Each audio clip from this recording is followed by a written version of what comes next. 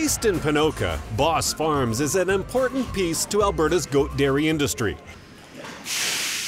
This family farm and 8 others help Cherylynn and Patrick Bos's value-added business, Rockridge Dairy, provide Western Canadians with high-quality goat cheese and fluid milk products. It's coming together really nice.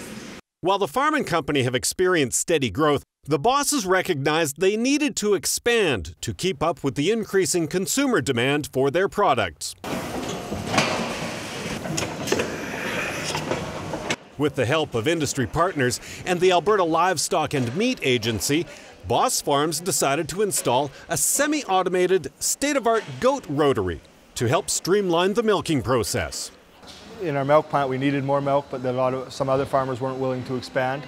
And when a few other farmers were getting out of the market, we saw the opportunity to go bigger, so we bought their goats into our farm, and then we spent a year and a half building this project, doing extremely long hours until we could make it viable to build this rotary. I think it was really important too that somebody take that step to just professionalize the industry as well, and really be able to milk quite a number of goats in an efficient way. Now that the rotary is fully operational, Bos Farms is starting to realize the benefits. For one, the milking time is way shorter. The goats are in the back barn eating, and then they're in the holding pen, and they're milked, and they're back in the barn eating again, and it's 15 minutes out of their day. For our employees, it's comfortable and relaxed to milk in this manner, that the goats are coming right to you. All you do is put milkers on, and the rest is taken care of by itself. The new rotary allows for better breeding and overall management thanks to additions of a radio frequency identification system, an automated feeder, and a detailed herd management software program.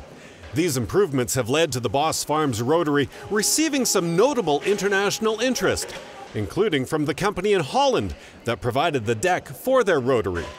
There's been a lot of international interest in the parlor.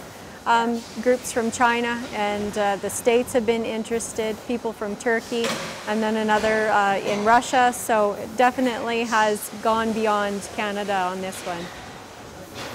With their new rotary, Bos Farms is committed to continue growing the local goat dairy industry.